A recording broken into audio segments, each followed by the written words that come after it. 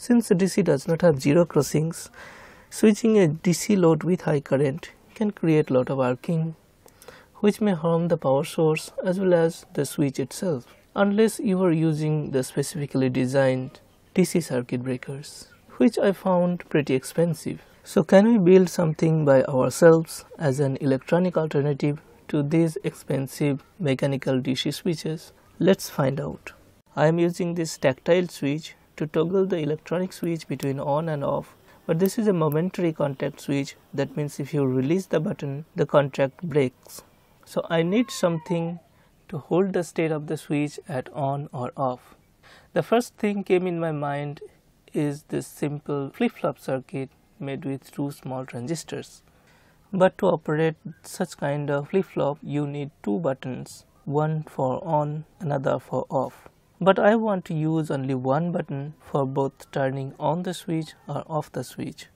Let's say at certain moment the switch is at on condition, that is Q is high.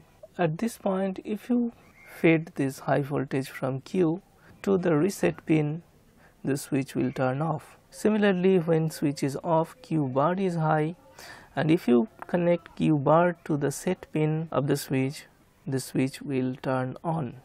So I connected two transistors T3 and T4 like this. At this point, T3, T4 does not have any effect on the switch because they are off. To make it sure that T3, T4 don't turn on accidentally, I connected their bases to ground through a resistor instead of leaving them floating. Now if I turn on the T3, T4 transistors, if the switch is on, that is Q is high, it will turn off the switch, and if the switch is off, that is Q bar is high, it will turn on the switch. So we can change the position of the switch just applying voltage at one point. But unfortunately it is not working as expected. This is because if I keep T3, T4 turned on, even after changing the position of the switch will change its state again, and it will keep toggling until we turn off the transistors T3 and T4. So I need to turn on T3, T4 momentarily instead of keeping them turned on for a long time. To do this, I made such arrangements with large valued resistors and small capacitors. Now it's working just fine. One more thing is left. I need to make it sure that when I am connecting the switch with the source, the switch should be at turned off position. To do that, I am connecting this 470 picofarad capacitor in the base of transistor Q1. Finally, I am connecting this P90NF03L MOSFET from ST Microelectronics, which can handle up to 90 ampere of current and 30 volts between drain source. At this stage, we are done with the circuit and ready to test. I have soldered everything on a Vero board and attached an LED indicator and a protection diode to save the MOSFET from high voltage surges from inductive loads.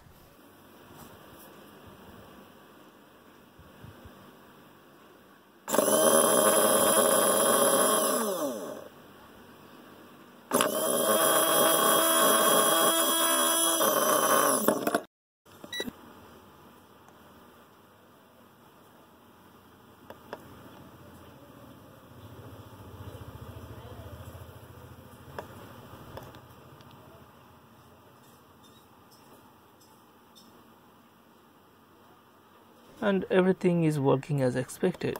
Since the MOSFET has drain source on resistors less than 6.5 milliohm, at 10 ampere load it dissipates less than 650 milliwatts only. So with the proper ventilation, it can tolerate that much of power dissipation without any heatsink. To build this switch, it cost me only around 50 rupees. So we could successfully build an electronic switch as an alternative to the expensive DC switches, unless you require too much of safety and long-term reliability. Hope you enjoyed this video. Thanks for watching, and don't forget to like, share and subscribe. I'll meet you in the next video.